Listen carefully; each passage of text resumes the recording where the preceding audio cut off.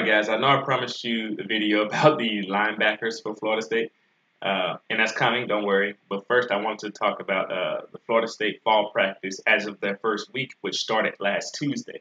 I wanted to get that in since I talked about the Alabama fall practice yesterday, so I figured I might as well just continue that theme and do the Florida State practice today.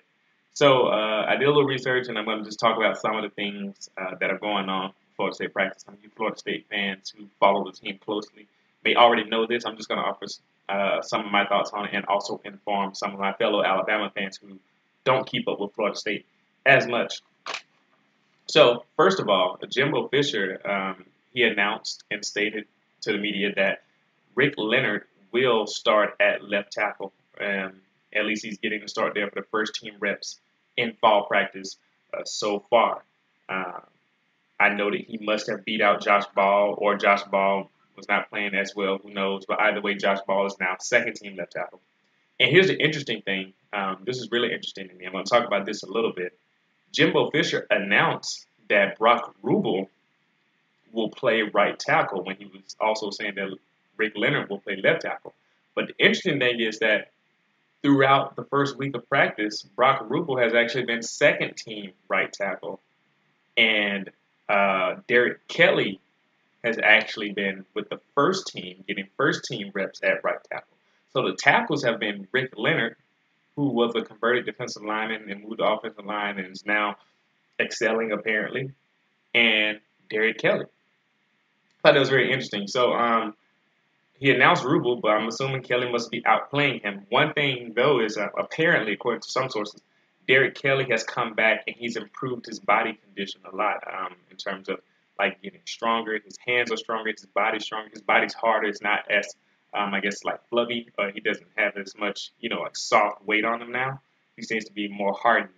And that may be a contributor to why he is having more success right now.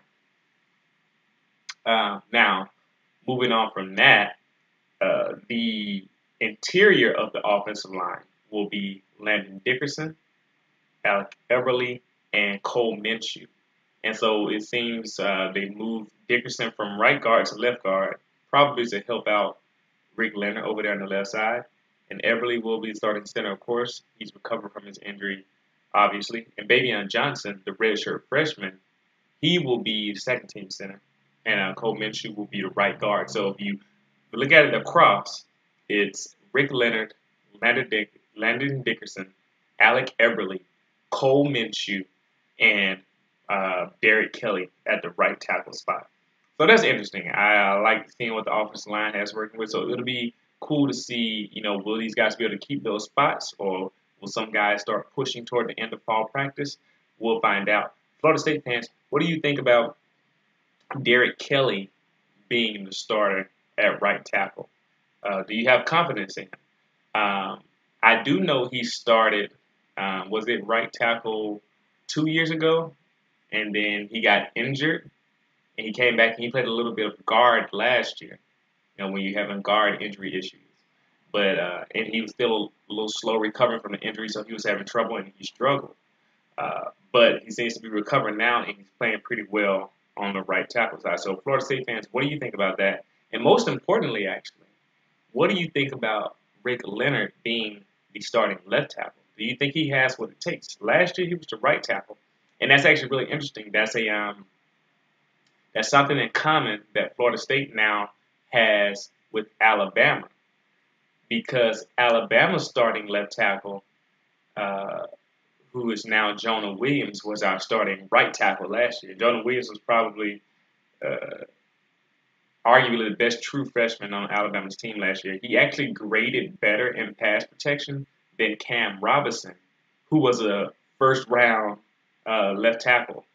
Wait, was he first round? I forgot. Was Cam Robinson? I believe so. Either way, it doesn't matter. Cam Robinson was drafted as one of the best tackles to go out for this year. And Jonah Williams actually graded better than him. I don't know why I'm blanking on that, although it doesn't matter. They're not on the team anymore. Anyway, moving on from the line. That's just going to be interesting. What do you Florida State fans think about Rick Leonard being the starting left tackle? Also, The two freshman wide receivers, apparently they've been showing that stuff. Uh, and they're catching the attention of people. The coaches like them. I think Keith Gavin mentioned that they're doing well actually.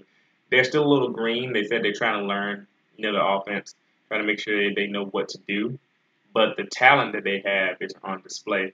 They say DJ Matthews looked good during the wide receiver drills. They say he looks smooth when he's out there running. So apparently he's a good route runner.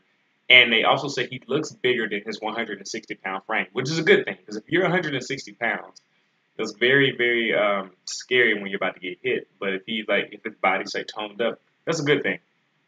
But he was doing well before he got injured. He pulled his hamstring last year, and like I said, this is troubling. And maybe Florida State fans won't find it as troubling, but it will be. It's something to keep an eye on because, like I said, they only have 6 scholarship wide receivers right now. Pending whatever they do with Devontae Phillips, because I heard he was still practicing. I don't know. I don't have any way of verifying that. I think he's number 5 though, and I think I saw number 5 on the footage of the practice. Who knows what they're going to do there? But he's suspended for now. So six scholarship wide receivers, and DJ Matthews is one of those 6, and he has a pulled hamstring, and so he's limited. He is practicing, he's limited. And pulled hamstring doesn't mean you're out for the year, but pulled hamstrings can linger if they don't heal right. And I don't want that to happen because I want Florida State to be at full strength when we play them, and I want them to have as many weapons as possible. But when you only have 6 receivers, that becomes a problem because when you run a 3 wide receiver set, you only have one guy to back up each position. And if one of those guys get hurt, then now you're missing a backup. So this is really, really interesting to see how this develops. So hopefully they let him heal up. They don't push him too much. But they also have to push him a little bit because he has to make sure he's up to speed with the offense for when the game starts. So that's something to keep an eye on. Florida State fans, what do you weigh in on that for me? Leave it in the comment section. Also, Tamarian Terry, who's the 3-star wide receiver recruit, the other guy, one of the 6. He's been showing his stuff. He has a nice catch radius. He's a tall receiver. They brought him in for jump balls and whatnot. He has a nice catch radius, they say. He's been like catching some balls deep down the field and kind of showing off a little bit. And honestly, they have no choice but to be ready to play, so they have to get these guys some reps, which is what they're trying to do. So this is going to be interesting to see what happens. I like keeping an eye on these things. Now, this was the defense. So I talked enough about that. Going into the defense now. This was the defense in the first week of fall camp. The depth chart, I guess you could say, or like the starters at least. We'll go with that. At least based on where they lined up in the first week of practice. And some of this is actually confirming what I thought, at least in terms of the corner. I know some of you were saying that I can't remember the other guy now, the other corner, but he was going to be ahead of Levante Taylor. But apparently, Levante Taylor has been one of the starting corners during the first week of fall practice. And Tavares McFadden, of course, will be the boundary corner. So those two are starting corners for sure. So Levante Taylor has taken a step ahead of the other guys like Fagan. Oh, and Fagan's hurt. He's missing this week with the knee injury. So there's also something to keep an eye on. Although Florida State has tons of DBs apparently, so that shouldn't be too much of a problem.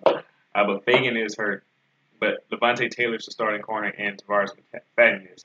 Now at the defensive ends or the defensive line in general, Josh Sweat has moved to the buck defensive end spot of the Florida State defense, and Brian Burns will move into the I forgot the name of the other defensive end spot, but it's basically the one that he played last year as a backup. And he's now coming in, and he'll be the starting defensive end. I asked that question in the earlier video. What will they do in terms of rotation? And it seems like Brian Burns will be on the field with Josh Sweat, giving them a potent, 1-2 combination on the pass rush at the field at the same time. And of course, I didn't talk about Derek Noddy and DeMarcus Christmas, who will be the defensive tackles. They, of course, will be starting, looking to clog up the middle. Defensive line, like I said, they look good there. And here's the linebackers, who I'll do a video on. They have Jacob Pugh, who's at one outside linebacker spot. And they have Roderick Hoskins, who's at another outside linebacker spot. And middle linebacker is Matthew Thomas. I don't know much about these guys. I know about Jacob Pugh because he comes in and does some pass rushing from time to time. But I don't know much about Thomas or Hoskins, but I will when I do my video on them. But those seem to be the starting linebackers for now. I don't think much has changed there, I guess. And of course, at safety, you free safety is Derwin James and strong safety is Trey Marshall. So that looks to be the starting defensive lineup as of now, and will be when the season starts. I don't know who will be nickelback, star, dime, all that, but we'll see.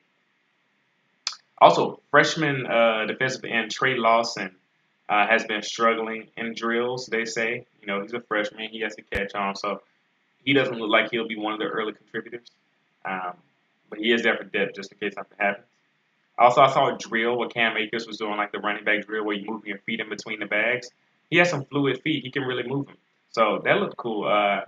From what it looks like, he may just very well be, uh, I guess, really close to being a starter, or him and Jock Patrick might, be 1A, 1B. We'll see. Also, cornerback Ontario Wilson. I didn't hear much about him when I was looking through the classes and whatnot, but apparently he's been making some noise at practice, or at least he's caught the eye of somebody as they're talking about him in the reports and whatnot. It'll be interesting to see how that develops. And also just one last thing.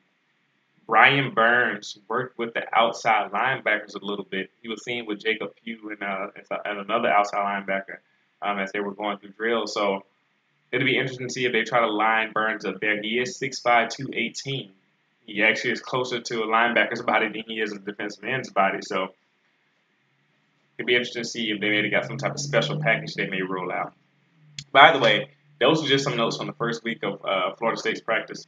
Uh, Let me know what you guys think about some of that, and give me some of your predictions on the depth chart, or what do you think is going to happen with the shipping around and who's going to play what. Thank you for paying attention. I'll continue to come back with more. See you for the next video.